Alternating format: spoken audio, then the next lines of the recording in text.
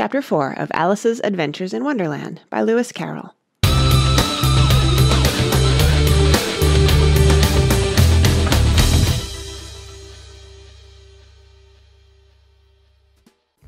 Chapter 4.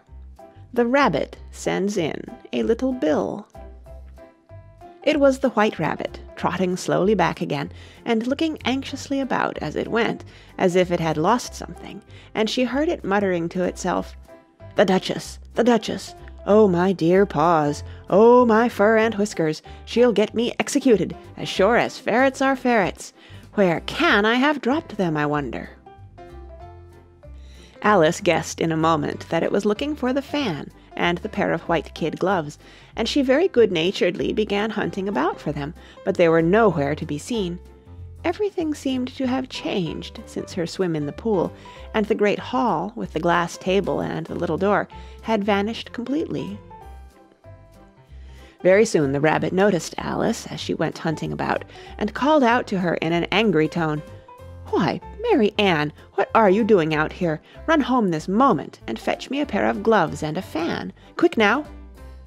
And Alice was so much frightened that she ran off at once in the direction it pointed to, without trying to explain the mistake it had made. "He took me for his housemaid," she said to herself as she ran. "How surprised he'll be when he finds out who I am! But I'd better take him his fan and gloves, that is, if I can find them." As she said this, she came upon a neat little house, on the door of which was a bright brass plate with the name W. Rabbit engraved upon it. She went in without knocking, and hurried upstairs, in great fear lest she should meet the real Mary Ann, and be turned out of the house before she had found the fan and gloves. "How queer it seems," Alice said to herself, "to be going messages for a rabbit. I suppose Dinah'll be sending me on messages next." And she began fancying the sort of thing that would happen. "Miss Alice, come here directly and get ready for your walk." "Coming in a minute, nurse, but I've got to see that the mouse doesn't get out." "Only I don't think," Alice went on, "that they'd let Dinah stop in the house if it began ordering people about like that." By this time she had found her way into a tidy little room with a table in the window, and on it, as she had hoped, a fan and 2 or 3 pairs of tiny white kid gloves. She took up the fan and a pair of the gloves, and was just going to leave the room, when her eye fell upon a little bottle that stood near the looking-glass. There was no label this time with the words, "Drink me," but nevertheless she uncorked it and put it to her lips.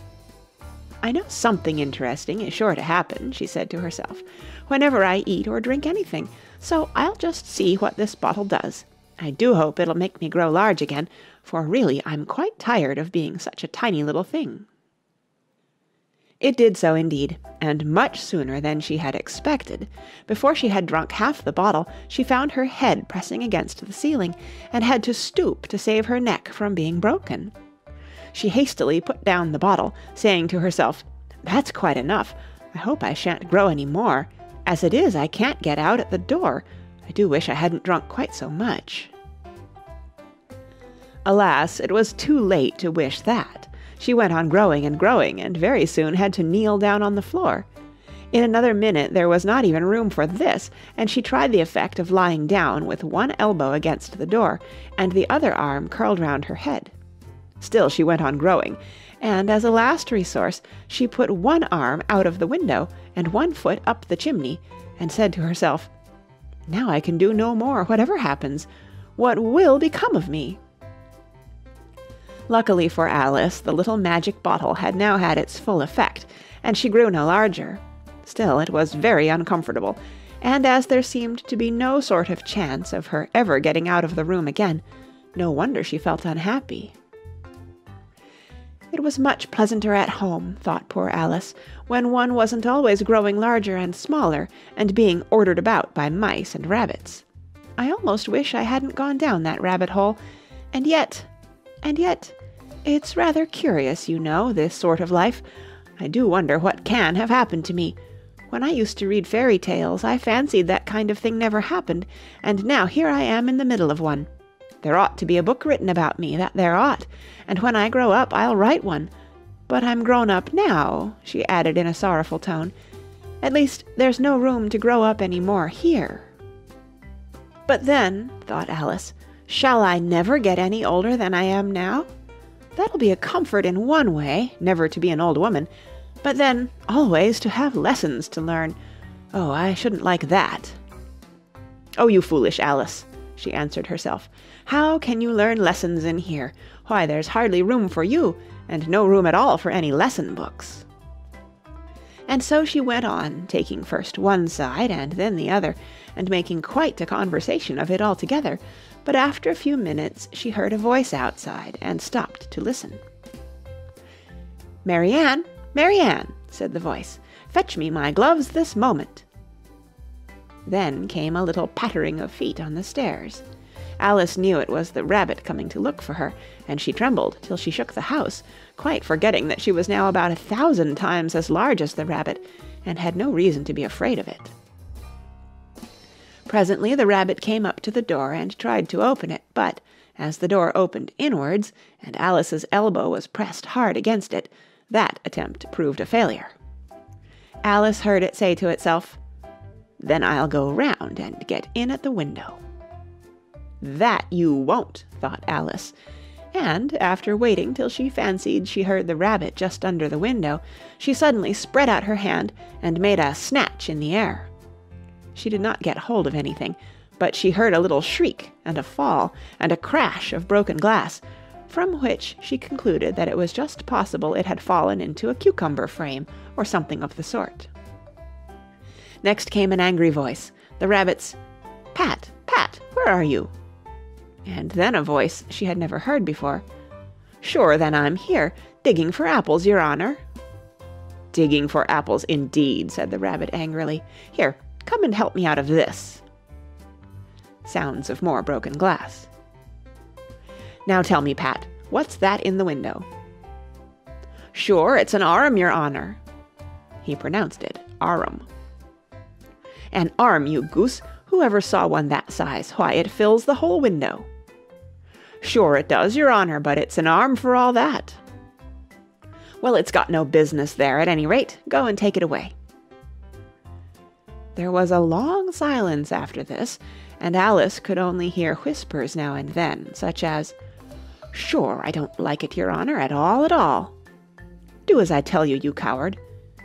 And at last she spread out her hand again and made another snatch in the air.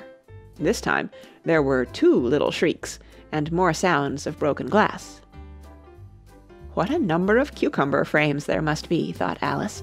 "I wonder what they'll do next. As for pulling me out of the window, I only wish they could. I'm sure I don't want to stay in here any longer." She waited for some time without hearing anything more.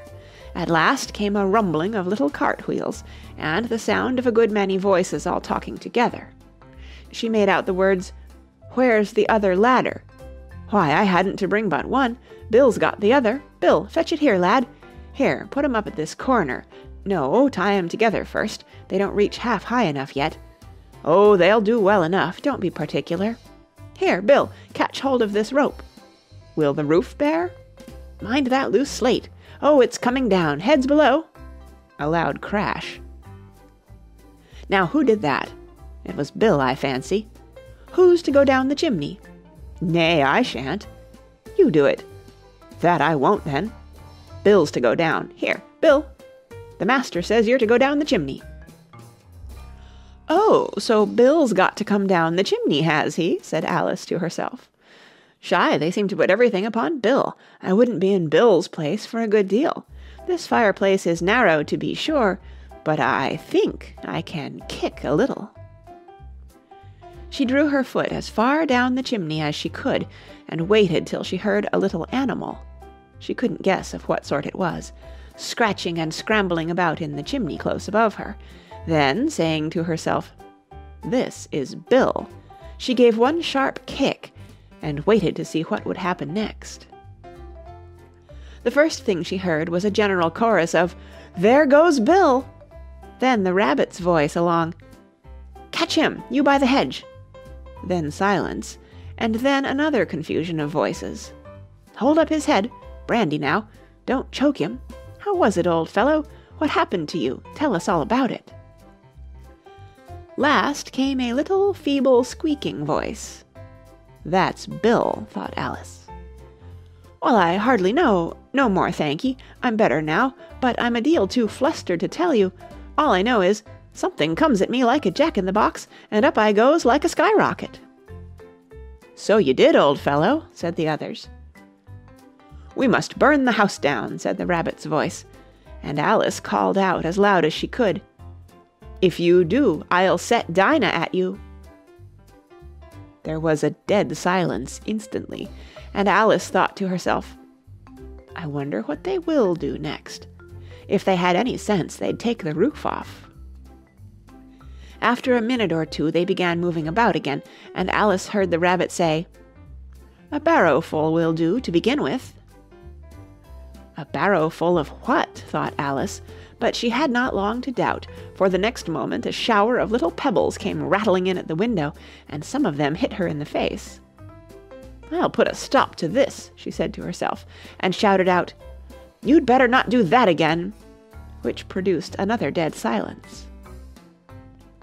Alice noticed with some surprise that the pebbles were all turning into little cakes as they lay on the floor, and a bright idea came into her head. "If I eat one of these cakes," she thought, "it's sure to make some change in my size, and as it can't possibly make me larger, it must make me smaller, I suppose." So she swallowed one of the cakes, and was delighted to find that she began shrinking directly. As soon as she was small enough to get through the door, she ran out of the house, and found quite a crowd of little animals and birds waiting outside. The poor little lizard, Bill, was in the middle, being held up by 2 guinea pigs, who were giving it something out of a bottle.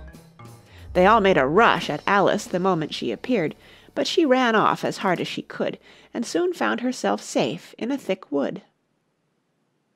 "The first thing I've got to do," said Alice to herself, as she wandered about in the wood, "is to grow to my right size again, and the second thing is to find my way into that lovely garden. I think that will be the best plan." It sounded an excellent plan, no doubt, and very neatly and simply arranged. The only difficulty was that she had not the smallest idea how to set about it, and while she was peering about anxiously among the trees, a little sharp bark just over her head made her look up in a great hurry. An enormous puppy was looking down at her with large round eyes, and feebly stretching out one paw, trying to touch her. "Poor little thing," said Alice in a coaxing tone, and she tried hard to whistle to it, but she was terribly frightened all the time at the thought that it might be hungry, in which case it would be very likely to eat her up, in spite of all her coaxing. Hardly knowing what she did, she picked up a little bit of stick and held it out to the puppy, whereupon the puppy jumped into the air off all its feet at once with a yelp of delight, and rushed at the stick and made believe to worry it. Then Alice dodged behind a great thistle to keep herself from being run over, and the moment she appeared on the other side, the puppy made another rush at the stick, and tumbled head over heels in its hurry to get hold of it. Then Alice, thinking it was very like having a game of play with a cart-horse, and expecting every moment to be trampled under its feet, ran round the thistle again. Then the puppy began a series of short charges at the stick, running a very little way forwards each time, and a long way back, and barking hoarsely all the while, till at last it sat down a good way off, panting, with its tongue hanging out of its mouth, and its great eyes half shut. This seemed to Alice a good opportunity for making her escape, so she set off at once, and ran till she was quite tired and out of breath, and till the puppy's bark sounded quite faint in the distance. "And yet what a dear little puppy it was," said Alice, as she leant against a buttercup to rest herself, and fanned herself with one of the leaves. "I should have liked teaching it tricks very much, if I'd only been the right size to do it. Oh dear, I'd nearly forgotten that I've got to grow up again. Let me see, how is it to be managed? I suppose I ought to eat or drink something or other, but the great question is, what?" The great question certainly was, what?